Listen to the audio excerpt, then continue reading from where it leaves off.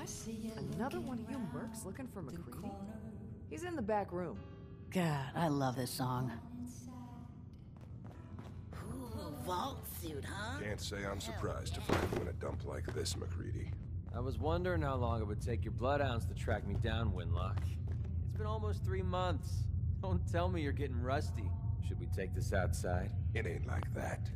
I'm just here to deliver a message. In case you forgot, I left the Gunners for good. Yeah, I heard. But you're still taking jobs in the Commonwealth. That isn't going to work for us. I don't take orders from you. Not anymore. So why don't you take your girlfriend and walk out of here while you still can? What? Winlock, tell me we don't have to listen to this shit. Listen up, MacCready. The only reason we haven't filled your body full of bullets is that we don't want a war with Good Neighbor. See, we respect other people's boundaries. We know how to play the game. It's something you never learned. Glad to have disappointed you. You can play the tough guy all you want. But if we hear you're still operating inside Gunner territory, all bets are off. You got that? You finished? Yeah. We're finished. Come on, Barnes. Look, lady, if you're preaching about the atom or looking for a friend, you've got the wrong guy.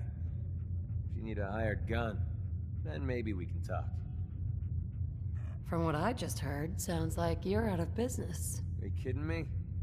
I'm not about to let a couple of Gunner rejects stand between me and a solid payday.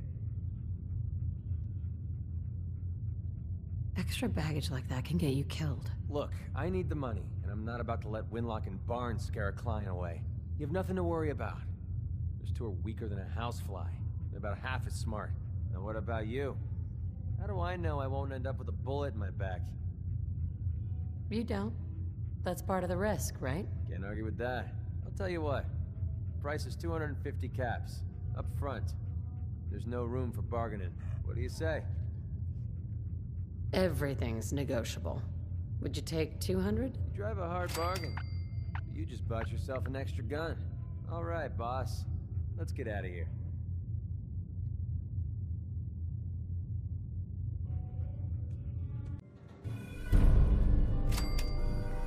Nice to be on the open road.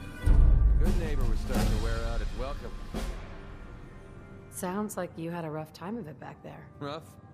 That's putting it mildly. Let's put it this way. Can't get much rest when you're sleeping with one eye open. Still, it was the best place for me to set up shop. Diamond City's goons would have run me out of town, and wandering the Commonwealth alone isn't the brightest plan when you're hard up for caps. Caps are pretty important. You're goddamn right they are. Right now, I need every cap I can get.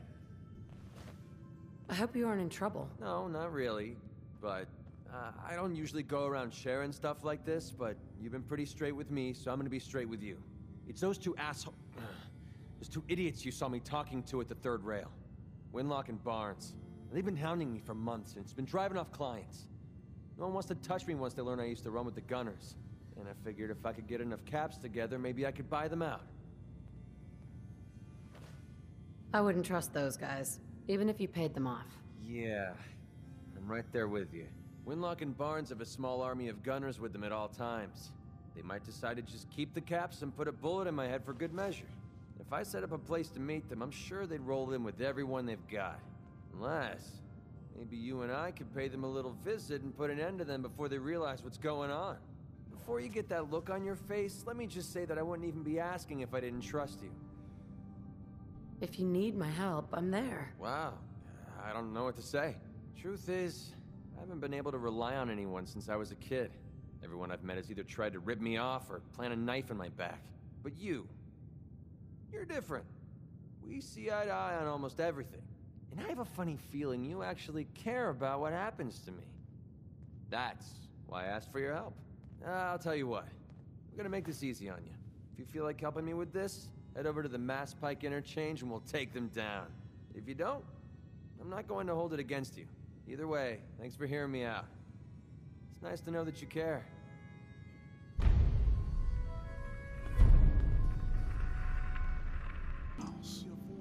Hawthorne.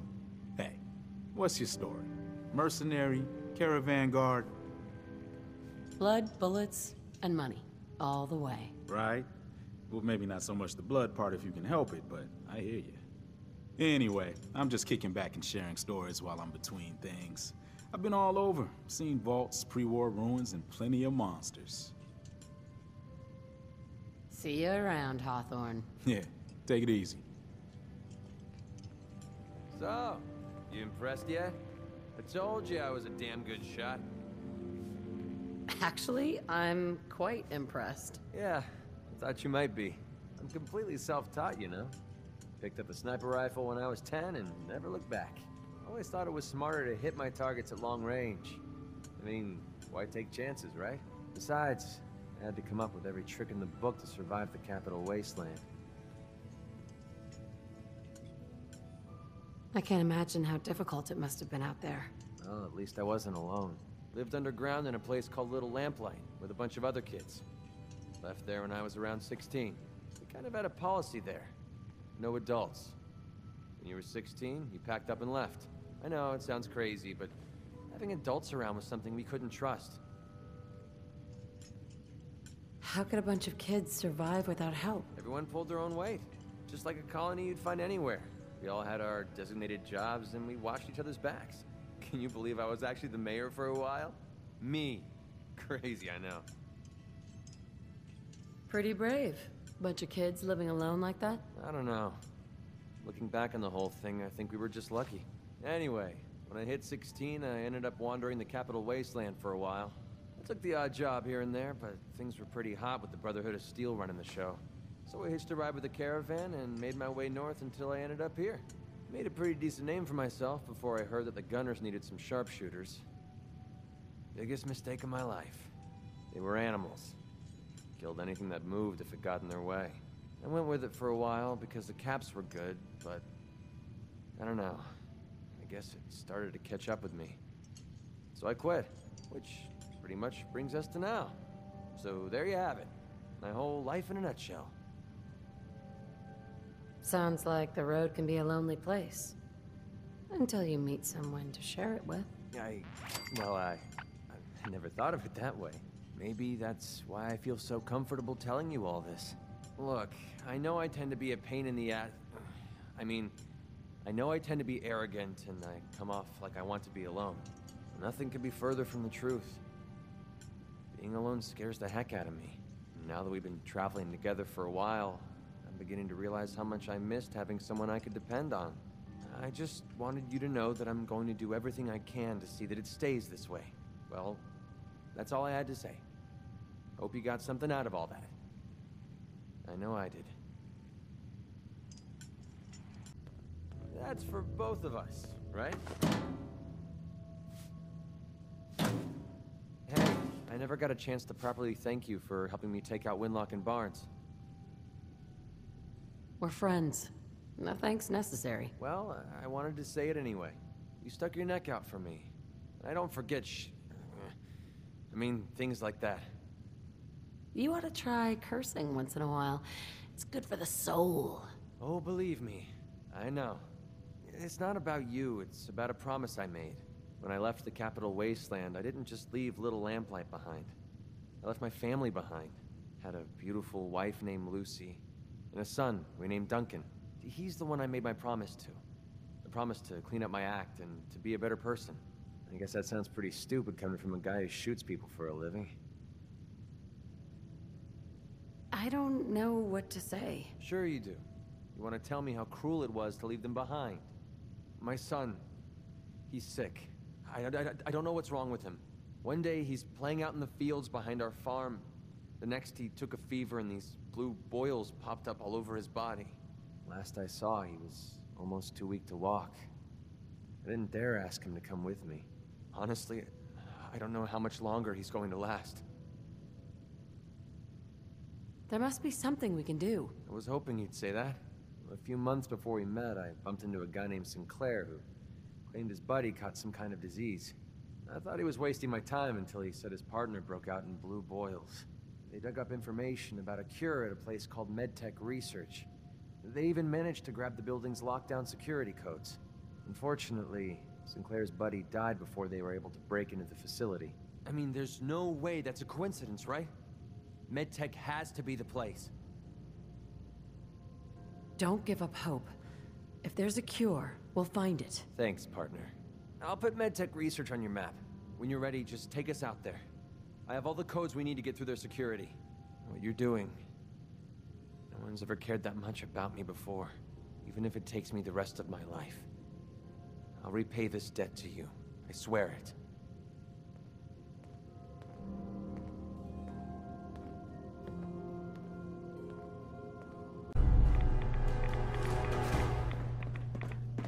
Heads up.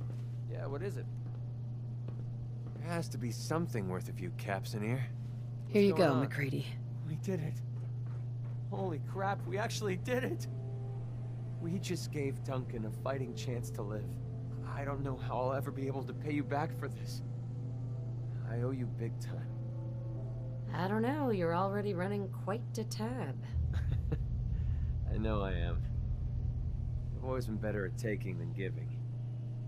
Maybe one day I'll learn to get my priorities straight.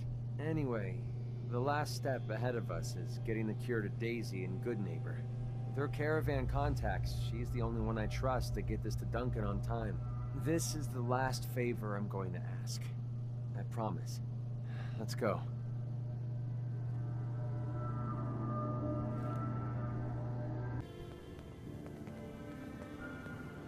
Hey, Daisy. MacCready, I haven't seen you in a while. You haven't been avoiding me, have you? No, how could I stay away from someone as cute as you, Daisy? You're a lousy liar. But I'll just play stupid and pretend I don't know that. So, what do you need? I got it, Daisy. I found the cure to Duncan's disease. Oh my god. That's wonderful news. How'd you do it? Last time you tried, the Ferals almost chewed you to bits. I didn't do it alone. A friend here got me through medtech. Now, all I need to do is to get the cure into Duncan's hands.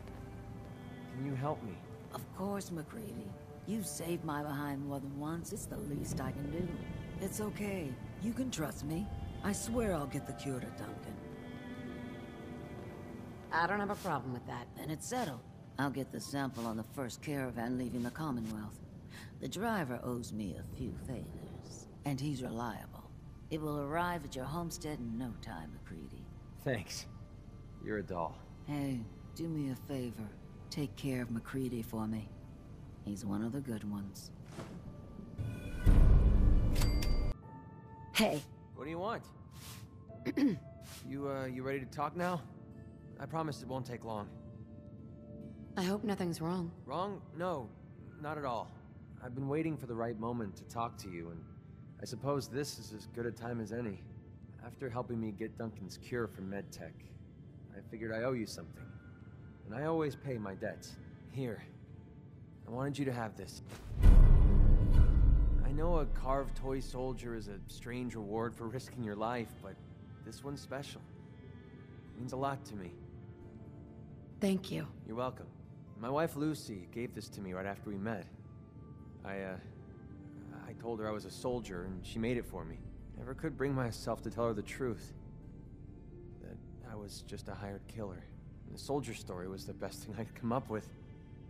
I didn't want to lose her because of what I was. She ever find out the truth? No. It doesn't really matter anymore. She died a few years back. We made the mistake of holing up in a metro station one night. We didn't know that the place was infested with ferals. They were on her before I could even fire a shot. Ripped her apart right in front of me. There was nothing I could do. Took everything I had to escape with Duncan in my arms. Maybe it would have been better if we died there with her. You may have lost your wife, but you saved your son. That counts for something. Maybe. I don't know anymore. Damn, I miss Lucy. No matter how bad things got, she was always there with a shoulder to lean on. It gave me... well, it gave me the courage I needed to press ahead. To never give up. When she died, I thought that feeling was gone forever. Then I met you. You have the world's problems in your back, and here you are helping me with mine. Lending me your shoulder like Lucy did. I just want you to know how much your friendship means to me.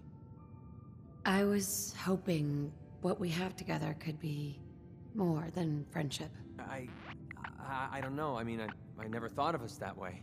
What about your husband? I know he's gone, but you still love him, don't you? That's the past. You are all that matters to me now. I don't know what to say. I know I was taking a chance dumping all my feelings on the table. But now that I know how you really feel about me, it was definitely worth the risk. For once in my life, everything's going right, and I have you to thank for it. I don't think anyone in the world could ask for a greater gift than that. Thank you. Wake up, sleepyhead.